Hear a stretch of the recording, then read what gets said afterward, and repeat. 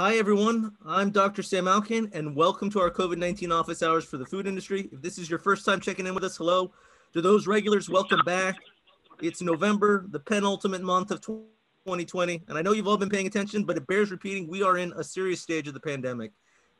Nationally, we're seeing over 100,000 new cases a day, essentially double what we were seeing in the summer peak. Hospitalizations are beginning to surpass that summer peak, and COVID-19 deaths are back over 1,000 per day. In fact, I just read earlier today that we hit a single day total that was the highest that we've seen since May 14th. And so there are a lot of maps out there showing the spread, but the takeaway is that while earlier this year, outbreaks were bouncing back, regionally, New York, Arizona, California, today, COVID-19 is everywhere. There's no longer a question of if or when it's going to get to your community. COVID-19 is here now, and your businesses, your COVID-19 safety plans, and communities are going to challenge in a way we have not experienced before. So you need to go back through your screening programs, identify key personnel, make sure you've got redundancies. Ask yourselves again, we've developed our COVID-19, safety plans, but again, ask yourself, how are you going to handle a positive?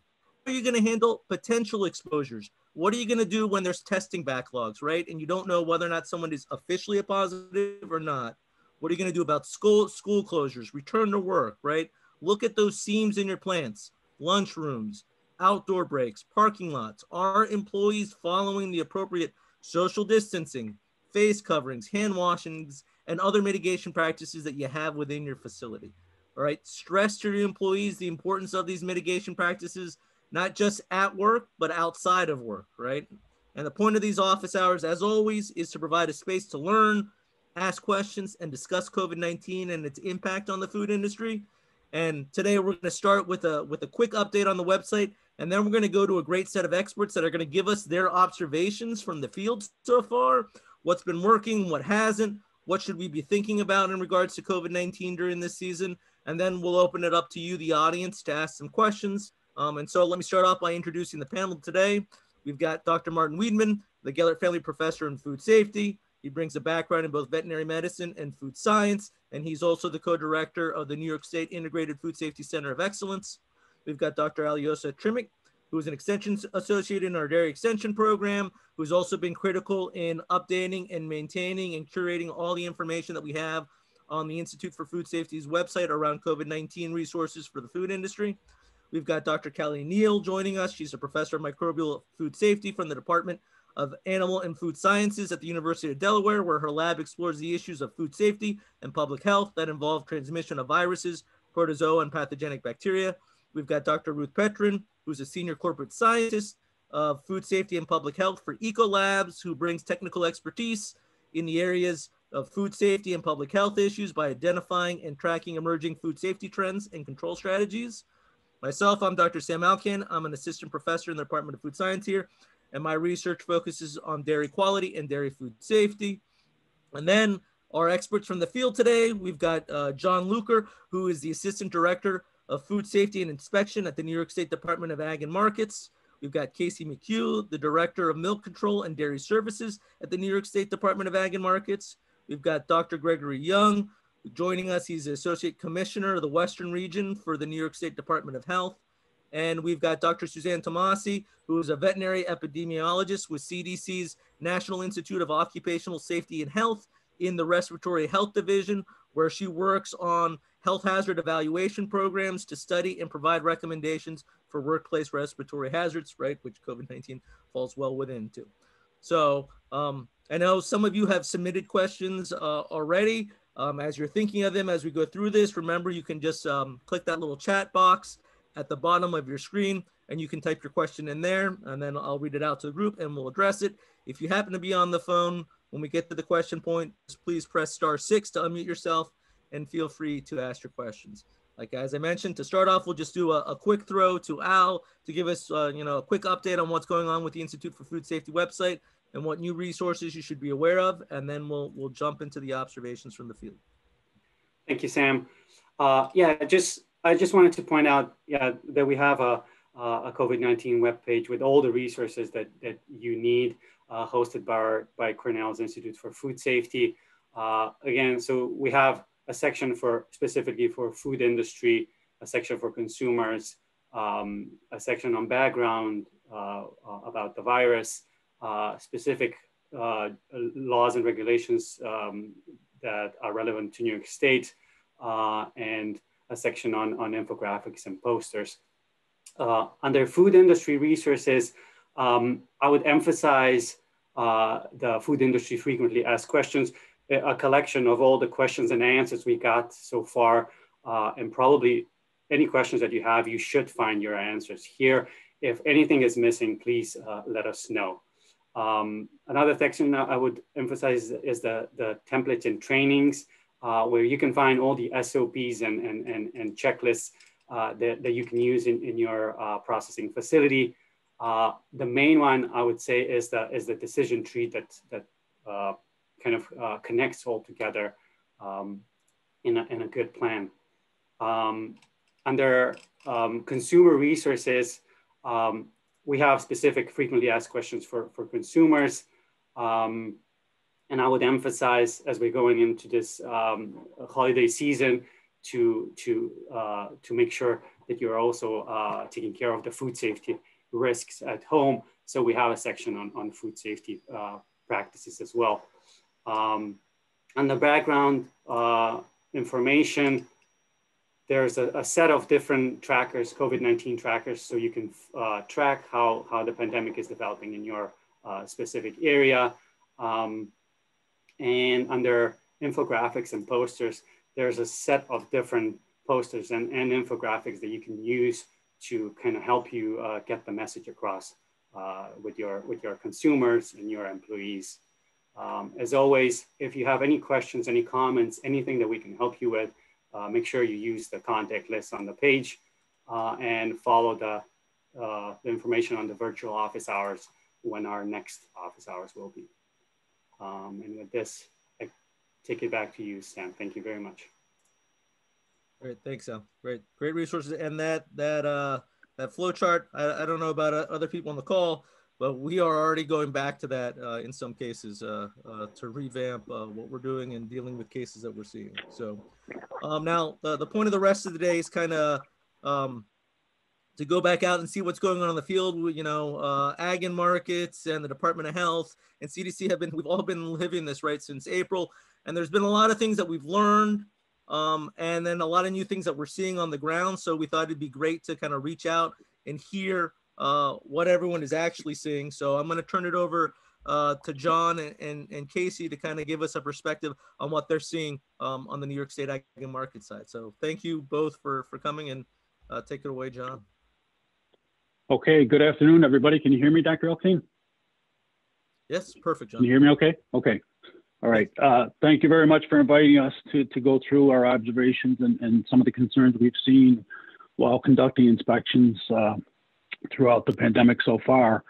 What we're going to do here is we're going to break it up a little bit. I'm going to give some information on our retail food store inspections, also our on-farm inspections and agritourism events. And then Casey's going to fill in with some observations at manufacturing facilities and also joint visits with DOH. I want to first start out, though, by giving a huge shout out to our entire staff at Agriculture Markets, specifically food safety and inspection, but I'm also going to take the liberty to include milk control in that. This is something that our staff has certainly gone above and beyond conducting these inspections and investigations. It's just a testament to the strong dedication we have to our entire field staff. When we go out and do inspections or investigations, whether it's COVID related or not, if it's a routine inspection, then we are doing a COVID follow-up at every location, and that's where we get some of these observations from.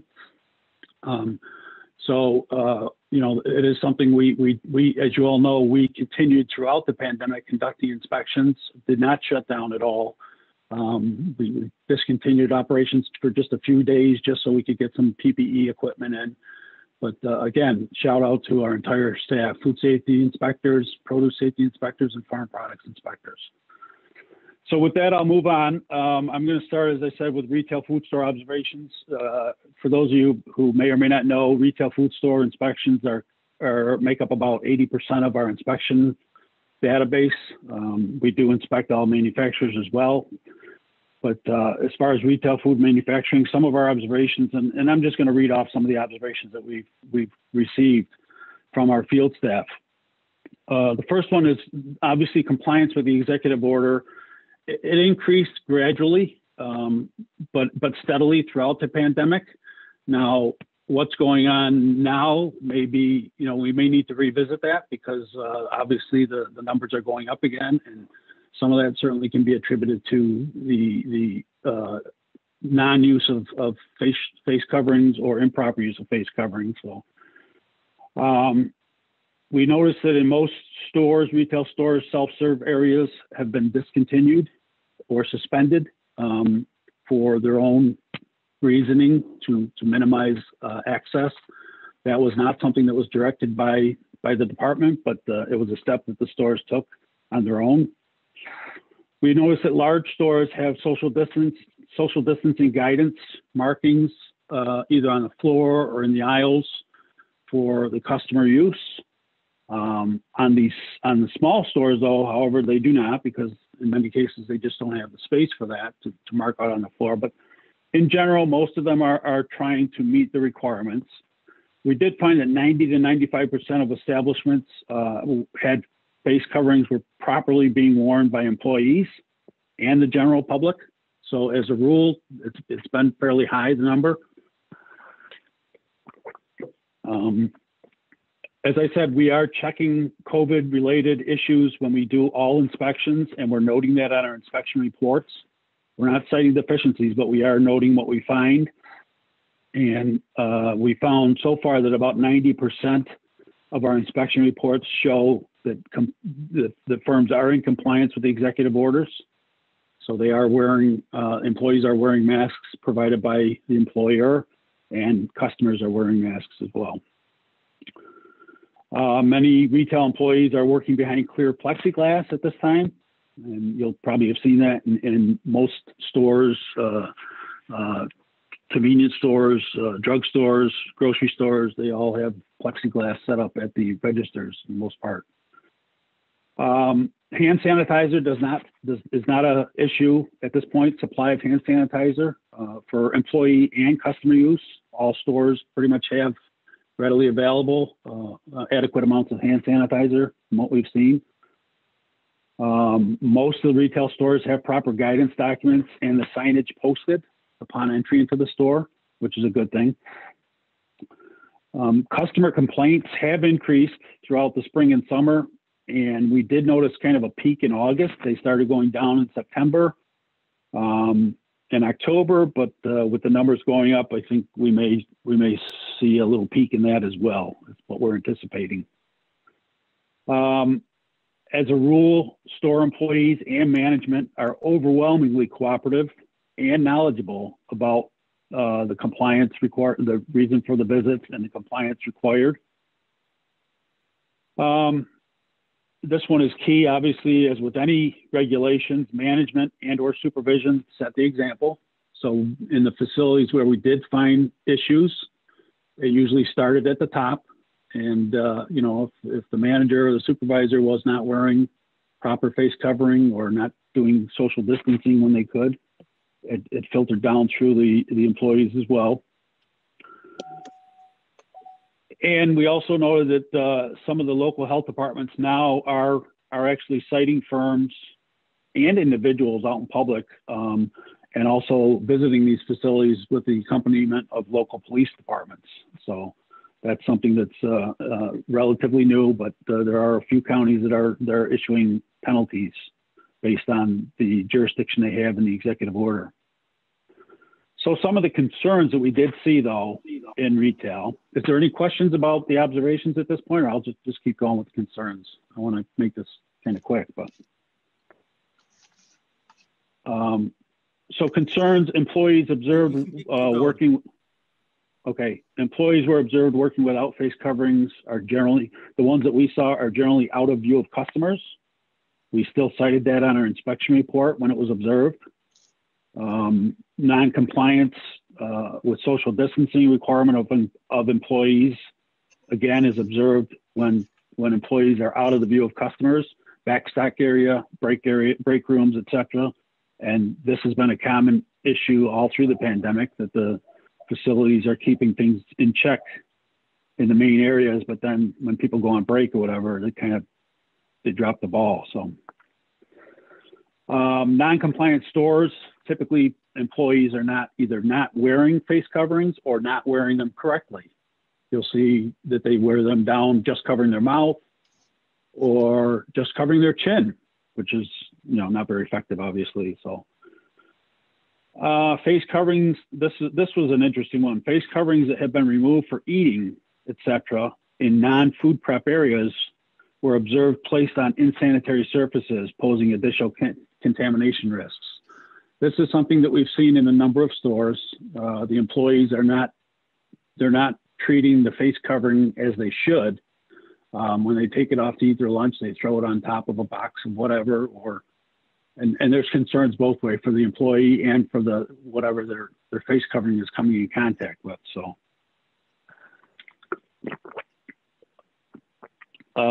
we did notice also that employees wearing face coverings are repeatedly touching their face with a bare hand or with a gloved hand. And I know that's a factor that came up very early on in the discussion about face coverings. That you put something on your face like that, people tend to adjust it, move it around, whatever they have to do, and that turned out to be true. So there's more customer resistance to face coverings was noted in rural areas of the state. We did find compliance to be higher in urban areas, but where there was people that were just totally against the idea, that was tend to be in more rural areas. Big box stores have had issues with customer face covering use. And many of these stores, and all stores, many of the stores are now offering the face covering at the entrance to the store. Many stores actually have an employee. They're looking for people that don't have a face covering, and rather than telling them they can't come in, they provide them with a face covering. So the unfortunate thing about that is we also notice when people leave the store, they just take it off and discard it. So you go through the parking lots and there's face coverings on the ground all over the place, which is not good either. In most cases where there's non-compliance, the reason is usually basically negligence or ignorance of what's required, rather than just disregarding the executive order. And in some cases, we had customers respond with very destructive, violent behavior, knocking down shelving units, becoming physically violent with other customers. And management, obviously, they don't want to put their employees in any harm's way, instructing them to confront customers, which I don't blame them for that, but that's, law enforcement is available to step in that regard. Let's see. Management typically is aware of the positive cases, and they are correctly notifying anyone who may have had close contact with them, something we found. They're correctly isolating the positive employee for 14 days generally. And in one zone, the only positive case investigated occurred at a corporate retail chain store. The firm's dedicated staff members at corporate level were being used to handle the situation, and they had very well working knowledge of what they needed to do at that point. So that's what we had for retail observations and concerns. Casey, do you want to go on to food manufacturing now, or you want me to move on to farm? No, I'll jump in there. And to your opening comments, John, definitely our staffs have been amazing to work with through all this, and also industry. Industry has had to pivot and deal with a large number of changes that they've faced, and we just want to say thank you to your cooperation and patience, and we've all had to pivot in 15,000 directions at different times, and in dealing with, as we learned more information early on, and as we've all play by play here at the office hours and have watched this evolve. This is kind of a collective of all that we've learned, and a lot of that has been feedback from industry of what they've experienced. And so I think we're all better, for that. Obviously, the New York Forward application of the information and resources and getting everyone together. And I guess that's kind of where I'm going to jump in. And also a shout out to our colleagues over at the Health Department, New York State Department of Health. There's been a lot of things with them being lead agency that we've had to work through. I know Deputy Commissioner Trodden has worked very closely with their representatives to get some of this guidance that you as industry have brought to us to seek clarification on. And without further ado, I'm going to kind of jump in, and I know that we put up and it's on the Office Institute for Food Science that we've highlighted on office hours on the website. But I'm going to talk a little bit today about the joint DOH and Agriculture and Markets updated interim guidance for cleaning and disinfection of food manufacturing facilities or food retail stores for COVID-19. This document has been our kind of bread and butter that we've worked from when we're conducting those audits in those facilities. This is kind of what's guiding us to do that. And that's talking about right out the gate, signage, stop the spread. We're also talking about the importance of, hand hygiene and things like that, steps that you can take regarding the spread with employees. And those are very challenging things when you're working as John highlighted previously, with folks dealing with the challenges of getting everyone to wear masks, and it's not been easy. Everyone has different personal opinions, and that's hard. That's very hard. And kudos to all of you out there who have been on the front lines dealing with that, because it's not been easy.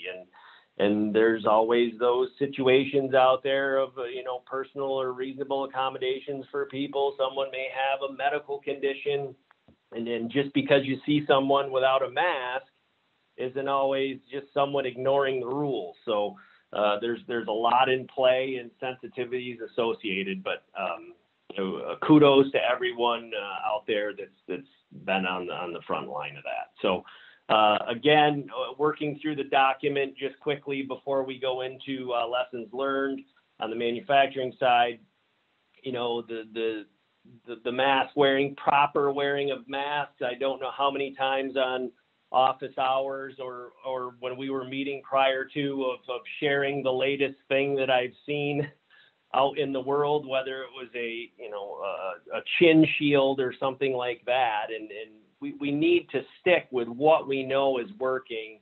And this document keeps it all in play and following the CDC guidance as well on proper face coverings, proper fitting face coverings, and respiratory hygiene. As we know, this is an aerosolized virus that needs to get into the lungs. So just this document also touches on routine cleaning, standard infection control practices, talks about places for you to focus there. We get into identifying routine clean and disinfection of high-risk locations. And then we also give vantage points, I guess, of frequently touched surfaces, things to focus in on.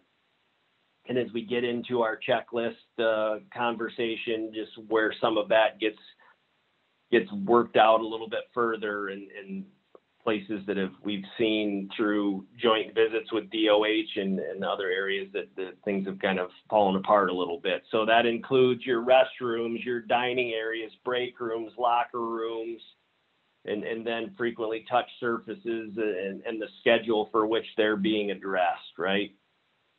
Then you jump into just cleaning and disinfection of those areas and how to maintain those. We can't take for granted that while we in many processing environments are controlling those areas, foaming, sanitizing, CIPing certain areas, there's also some places we have to think about a little bit and focus on that may not have been identified as a frequently touched surface prior to, COVID-19 coming at us. So we just highlight there proper ways to disinfect, talking about, chlorine at proper levels and how to mix that up, following label instructions for proper disinfection as a properly labeled and used sanitizer. Then also we get into a little bit of the disposal of how to properly handle, whether it's gloves or face masks or any of that stuff. And because we've all been in those parking lots, right, where that are just littered with used masks and gloves. That's such a sad thing to see. But we talk about it on there. And then further, what's come to light recently for many of us that kind of escaped the first wave that more parts of the state are experiencing, and that is the notification, isolation, and disinfection if by chance that you have positives in your facility. And that is really kind of where the rest of this comes out for the lessons learned of the observations and things to focus in on before we jump into your questions. And that is, stop the spread, right? We're focusing on those work areas, make sure that we are wearing facial coverings and the issues in hand. You've got common areas. So many people had to pivot. Everybody punches the clock at the start of the shift. Those are areas that were identified early on of, oh, wow, we've got to stagger some of this stuff and break rooms. And just, we didn't previously have that 6-foot gap that we had to kind of maintain. So, lots of changes there. The signage, posting of all the signs and all the necessary languages. I definitely want to emphasize that. That is a lessons learned, something we've run into, that you've got to cover all of your employees in there. They need to be able to have access to that and the proper number of signs in the facility. If you're running a 30,000 square foot facility and you've got one sign up, we can do better than that, right? One of the bigger areas and is looking at the checklist that we're going down through off of that guidance document, smoking areas. This is one of the lessons learned areas that was a challenge. Inside the facilities, we saw a lot of great programs and plans in place, but then you just happen to glance out the window in the parking lot and here's everyone kind of huddled together, smoking, masks pulled down, etc. And that's when we all kind of looked at each other and went, oh my, here's a little bit of a breakdown that we need to focus on. And we've incorporated that, and signage out there to remind people, and also not having 20 people all at once. If there's a common break time to go out, you need to stagger those as well to limit exposure and the number of people together. Break rooms, again, challenges there.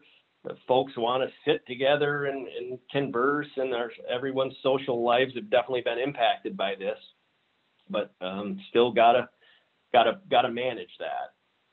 So and then jumping in further, again, this checklist goes down through hand hygiene, proper hand washing, at least 20 seconds. And then after, we're constantly seeing people touching masks. We know there's a strange level of, discomfort, I guess, or we're just sensitive to it. People are touching their face, their cell phone, going in restrooms. Just proper hand washing is critical, no matter what. Respiratory hygiene, again, as I highlighted going down the guidance document, face coverings need to be provided as per the executive order 202.16. Employers must provide essential workers with face coverings free of charge.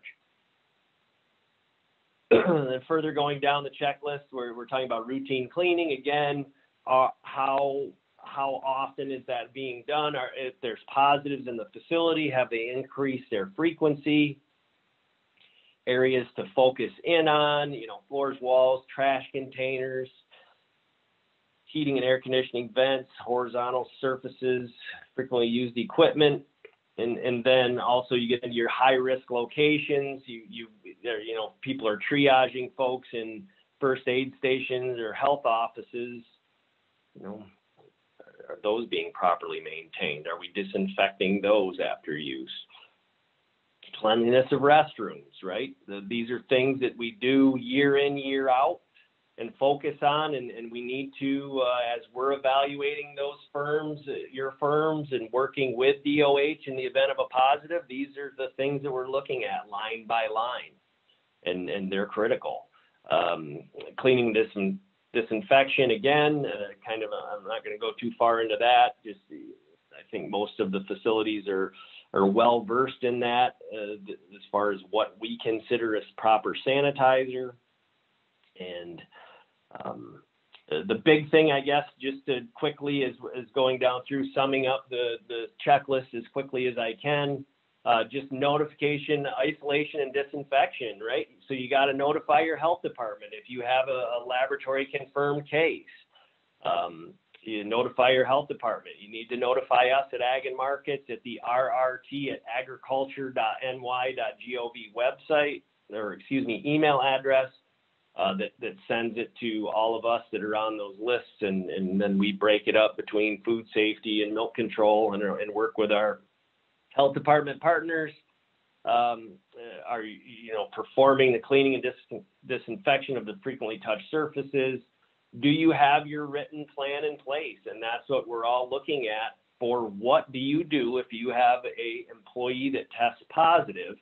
And further, again, this Institute for Food Safety and office hours has gone over, Al takes care of it every time, highlighting all of the resources that are on there, and there's templates that are there to help you build that out. And I will tell you, I said this before, I have many colleagues who are jealous of this resource that we have in New York, and some of you are probably from other states or other countries that are on these calls, and it's amazing what's been put together here.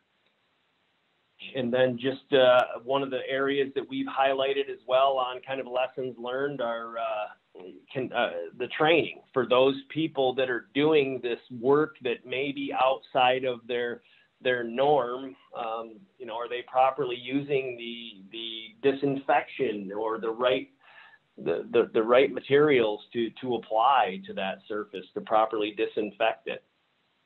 So there's lots of areas.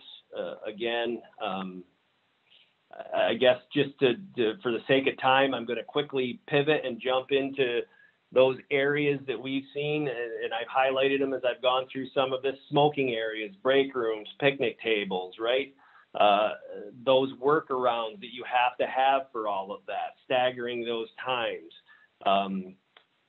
shift change, etc. One of the areas that is of interest that has come up is some facilities have folks all ride together, and that's something that the carpooling aspect of that also has some exposure concerns to that. So something you need to look at in your plan if you have that going on, as per the company policy there. If you guys are running a bus or a van or something like that, you should have that incorporated and worked out. I guess just some poor practices we've seen, improper wearing of masks. We've all seen that out in public and in the plants. One bad habit, and it's hard, right, is the removal of the mask to pull it down. So when speaking to others, we've all had to ask people to repeat when we're wearing masks, but removing the masks and staying at less than six feet in distance, that's a problem. That needs to have a cultural change if that's going on all over the place. So Other areas that we've seen are just the challenges of getting PPE in the beginning. And still every once in a while things will pop up. We heard that, you know, the smocks, they had single service smocks recently, that they were having a hard time sourcing those, and now the firm just moved to a multi-use laundering service just because they couldn't get those single service lab coats anymore. Challenges with hand sanitizer, no doubt about that. And then, you know, this is an area, and DOH is on here, and I know they've dealt with more of the actual situation at hand of those folks that may have symptoms of them coming to work. We've heard it, you know, on multiple occasions where someone was removed from the floor because they were exhibiting symptoms, and then, you know, further discussions highlighted the fact that, well, they were feeling off but had an obligation to come to work. And that is a very tough under this, you know, known virus that we're all fighting with globally, to hear that people are still coming to the workplace when they're not feeling 100%. And end up being COVID-19 positive. You can have the greatest plan in the world, but if that person gets through your, you know, the screening because they're not running a fever, that's tough to find out later on that the person knew that they were feeling off. And we also have employees who are working at multiple facilities. That's a problem, right? You've got to figure that out and try to handle how you can limit that. And then language barriers, back to the signage and the posting of those, making sure that everyone in your facility has the same training and understanding of knowledge of about the virus and what's expected. And then everyone's up against the social gatherings outside of work, that often the workplace is the common, you know, the thread that binds everyone together, and they get together outside of work because of that. And we've seen some examples of, you know, pig roast of a large portion of a firm's shift, and that was pretty tough to see. So yeah. I think I'm going to stop there. Thanks, Casey. Yeah, that's a lot. There's a lot going on out there that you guys have caught. So that perspective is great. And I guess we also wanted to get Greg, if you're on the call, if you press *6, you could unmute yourself. Just give you a chance to do that. Kind of give us a perspective of what we're seeing from New York State's Department of Health. That'd be great. Well, good afternoon. Sorry I couldn't get here sooner. I was dealing with a bit of a cluster issue on our end. Yeah, there is, what we're seeing essentially is a huge uptick in cases. And as we've gone through contact tracing and investigations, it's coming from the social side. It's not from the workplaces, but it is from gatherings, not necessarily all that large either, which is why the governor came out with his recent limitation of 10 per family member. But we're seeing it from small parties, get-togethers, weddings, and churches. Churches have led to the issues down in the southern tier counties for the most part. That was the majority of the spread down there. But we're seeing a lot from weddings as well. So we're into the second wave. We knew this was coming. The issues we're going to be faced with, if you look at the 1918 pandemic, we're following the playbook from that pandemic page by page. So if you go back and look at it, you can pretty much see how things are unraveling here at this point. The problem we're having now is it's not the cold weather, because as you know, we're still outside. The weather's been pretty mild. It's the fact that we have pandemic fatigue. People are tired of wearing masks, tired of social distancing, et cetera, and they're not anymore. So we're seeing widespread transmission. And what worries us most from our end, back in the early spring when we had the big issue down in the city, we were able to request outside aid.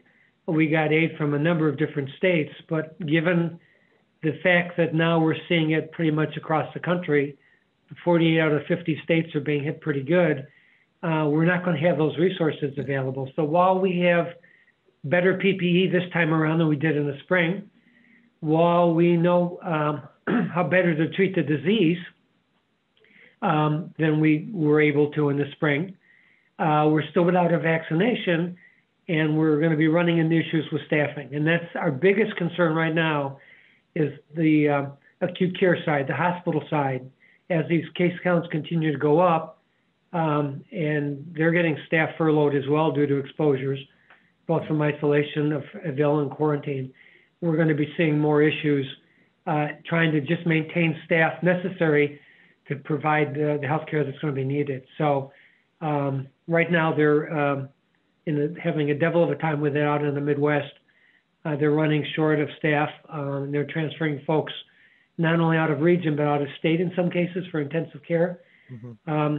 We're concerned we're going to see that here too. So there's a lot going on. And the simple fix is something that most people are having a difficult time still understanding, but it's, masking, maintaining at least 6 to 8 feet separation, washing hands, and common sense. If we had 100% participation in that, we would nip this pandemic in the bud, considering it's person-to-person spread. There are no other vectors involved, but we're never going to see 100% cooperation in that. So this is going to continue to fester. And I think most of us feel it's going to go through all through the winter and probably into the spring of 2021. Right. Well, thanks for that perspective. Yeah, it's definitely, we've got to stay vigilant. And we know a lot of the practices that we already need to follow, right? I mean, these are face coverings, right? Social distancing and hand washing we've been talking about, right, since the spring. So we've just got to get over that fatigue and get our second wind. So thanks for that. And then the other perspective that we have coming is then from NIOSH and CDC. Suzanne, what are the takeaways that you've been seeing? So first of all, I kind of want to give some background. Yeah. First of all, I want to thank you for having me today. And I second everything that has been said prior to me. I feel like at this point, I'm just going to be beating a dead horse because everybody brought up some really good points. And obviously, I will say some of the things you guys are seeing in New York State is not that much different than what we're seeing across the country in food processing facilities. One thing I want to start with is kind of a little bit of intro on what NIOSH is for those who don't know, because a lot of times when I say I'm from NIOSH, I get, oh, is that NIOSHA or is that OSHA? So we're confused a lot with Occupational Safety and Health Association because we were formed under the same act as OSHA was formed, but we are in the umbrella of the CDC, which means we focus on research and recommendations. We do not have the capability to enforce any regulations, provide any fines, or close down facilities. So, but we're here for the public to come if they have questions or concerns, both within or without of COVID. But right now we are definitely focused on COVID, like the majority of the CDC is. And I will put in the chat some resources for questions facilities have that they can reach out to us and what sources they have to ask those questions. As far as what we've been doing, so NIOSH's role within the CDC's COVID response has been to assist state, local, tribal, and territorial health departments with COVID-19 cases, specifically within occupational settings when transmission was suspected to be an occupation transmission. We have assisted across the U.S. In meat and poultry processing facilities, seafood processing facilities, agricultural settings, just general food productions, and even food pantries, just to name a few of the places that we've worked on. And some of the things that we've seen over the last 7 months, again, it kind of goes back to what John and Casey were mentioning that they're seeing across the state. It's vital that facilities have a good control plan. And like you said, I'm really amazed what you showed on your website of the resources that are available to help facilities break down and really put together a COVID plan to help mitigate some of the transmission that can occur within the occupational setting. Again, we are seeing improper face mask usage. We'll see in the control plan that face masks are required, but then when we walk around the facility, even sometimes when we've met with management of the facility, the face masks are being improperly worn. So it's not just putting them on, it's putting them on and wearing them properly throughout the day, not touching them. When you do take them off properly. Make sure you're not putting them in an area that contaminates or exposes that mask. Make sure you come to work with a clean one if you're using reusable ones. Make sure, one thing, especially within the meat and poultry processing facilities we were seeing is, those during the day working on the production line, those masks get contaminated or get wet, get dirty. When that happens, a new face mask needs to be put on. So the facility needs to have replacements available, and there needs to be some sort of supervision on the line to, when they see somebody with a dirty or wet face mask, to make sure that they send that employee to get a clean one, clean and dry one specifically. Another thing that we've seen in our investigations throughout the last 7 months is, I think John and Casey both mentioned this, was language. Make sure, we're having signs for educational material, but make sure those signs are in the proper language for the employees that work at that facility. We were at a facility that had 80 different languages spoken among the employees, and they only had signage in 4 different languages. Now, I'm not saying that they needed all 80 posted, or we weren't saying as NIOSH they needed all 80 posted, but they should at least have, with 80 different languages, probably needed more than 4 different languages to post signage.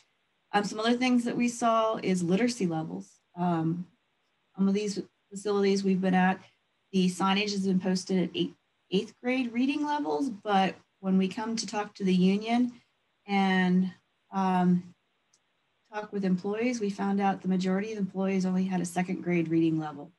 So we would find at these facilities that within their COVID-19 control plans, they would have all the information and they would be saying that they're implementing it. But when we would talk to the union or talk to management, employees weren't aware of it because there wasn't, the information wasn't getting to the employees that needed that information at a reading level and a literacy level that they could understand. So that's probably another key, or that is another key to that. Signage that is posted without the facility or throughout the facility, make sure it's at a reading level that can be, or not level like literacy level, but reading easily from somewhat of a distance. Some facilities, the print was so small that you had to get pretty close to the sign to actually read it because there's so much information on it. And so those signs need to be bigger and blown up. And again, I think I saw Beth put some stuff in the chat. Within the CDC's websites, we have a lot of resources for printing out these documents in a way that can be posted so that they're legible from a distance in up to 10 different languages the CDC has them translated into. And the languages were chosen based on languages that we were commonly seeing at facilities that we were going to. And as new languages potentially pop up, we can potentially get them translated into more languages if needed. Another thing that was brought up is look at attendance policies. We've been in some places that kind of discouraged employees from staying at home when they were sick. So either they didn't have sick leave, like a lot of these types of employees we find are living paycheck to paycheck. And so they can't afford to miss work. And so they need some sort of paid leave to make sure they can stay home and not discourage them to come when they're feeling a little off. The other thing is we were finding that prior to COVID-19, some facilities have attendance policy bonuses where if you were within a period of time, have perfect attendance, you get like a $500, just as an example, a $500 bonus added onto your paycheck. And to these employees, that's a very nice bonus.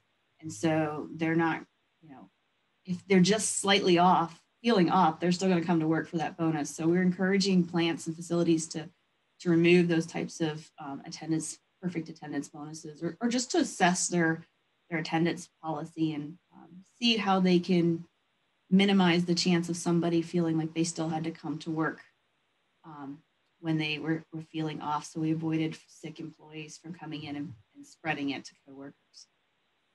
Some things that we found or we've seen that were being used within reducing crowding within the locker rooms, break areas, was trying to take break rooms or add picnic areas outside. Obviously, the weather's getting colder, so that might not be as much of an option. Since conferences weren't occurring in person anymore, some facilities were using conference rooms as break rooms to decrease the density within break rooms. One facility we saw had assigned an employee to be, their whole responsibility was to make sure the lunch area was cleaned. And they had a card system where one side of the card was like red and the other side was green, or just another color, to say when to let employees know that table hadn't been disinfected yet and when the table had been disinfected. So an employee sits down at a green card, because ideally green would mean go, have their lunch. When they get up, they flip it over to red. And then that signals the employee that's in charge of keeping that area sanitized. They come in, sanitize it, and then flip it back to green. So when the next employee comes in for lunch, they know that area should be okay to sit at and eat their lunch. So those are just some of the things. Obviously, I have a lot more, but a lot was covered, I think, by John and Casey on things that they're seeing in their investigations. So, well, that's great. Yeah. Thank you, Suzanne. Yeah, that flipping of the colors there for the lunch tables is something I hadn't heard before. So that's a good suggestion for some people to think about in their facilities. One thing I would probably bring up is red and green can be bad for colorblind people. So maybe not the best color choices, but the goal of it was a good goal. Was a good goal. Yeah. Great. Thanks. Well, I know, there was a lot of observations out there, so I thought it was great to let everyone go through all of that. So thank you. I don't know if there's any questions from the crowd. I know there was one of the pre-submitted questions that I did kind of want to touch on, because it's the other, I guess, maybe not elephant, but turkey in the room, right, is that we're coming up on the holidays. And we definitely got in a few questions around, what are some recommended precautions for the upcoming Thanksgiving holiday? I was wondering if people would from the panel chime in. I know Al has been looking into that. Yeah, sure, Sam. I can talk to that. So I think the key is to still remember we are in the middle of this pandemic, but still people should be aware of also the food safety risks when it comes to these gatherings and the holiday times. So make sure you maintain that proper hand washing, both from COVID-19 perspective and the food safety. So keep raw food away from, cooked food and any ready to eat food. Make sure you cook food appropriately. If it's poultry, at least 165. If it's ground meat, at least 60. Other meats, at least 145. And you should reach that in the center of the food where it's the coldest. Keep hot food hot, at least 140. Keep cold food cold, below 40 if it's refrigerated, and below 0 if it's frozen. When it comes to COVID-19, CDC has good guidelines on how to behave, and they just actually published one on how to celebrate Thanksgiving and stay safe when it comes to COVID-19. So the key is really the basics. So keep that physical distance. So make sure where you get together with people, make sure everybody is able to keep that 6 feet distance. So of course, wear appropriate face coverings. If you have to remove the face coverings, for example, to eat, make sure you're not talking. So you're not generating those respiratory droplets that are considered a risk. Again, wash your hands, avoid touching your face. And yeah, don't share food, utensils, cups, and clean frequently touched surfaces as much as possible. Very important to, before people come in, to make sure they don't have any symptoms. If it's possible, you can actually measure the temperature. People before get together, they can actually also quarantine, maybe for 7 days, or even test for the virus if that's a possibility. So the recommendation the CDC said is if it's possible to get together outside instead of indoor. If you have to get together indoor, make sure the space is not overcrowded, that you're not staying in that space for too long. So the entire event should not be taking too long. If you're indoor, make sure you have some sort of ventilation. If nothing else, try and open the windows so you introduce enough fresh air from outside. And I think also a key thing is to talk to everybody that's going to get together before they get together, so they know what the rules are and how to behave, what are the expectations, and so on. So this is just something, a quick overview of how people should behave during this holiday times. Thanks, Elia. And I think the takeaway there, and it basically echoes also what we're hearing from everybody else in the plants, right? Again, is you need to be thinking about those basic mitigation strategies, right, that we've been talking about to control COVID-19, right? The social distancing, face coverings, regular hand washing, right? Think about all those things. Think about the spaces that you're meeting in and all that kind of stuff. And remember that it's, I'd recommend, I don't know how other people in the panel feel, but, to take things pretty conservatively, right? We've had a lot of COVID-19 fatigue, and now is not the time to let that continue to set in. So be proactive, be cautious, so that we can stop this spike that's going on right now and get things back under control. So I know that we had a lot of questions pre-submitted, but there was so much great information coming from the panelists that I wanted to let that keep going. So if there are specific questions that you're burning for an answer, please email us. Our emails are up on the website, and we'll get those answers to you or direct you to the right FAQ. And then at our next office hours, we'll have more time for the general questions that we go into.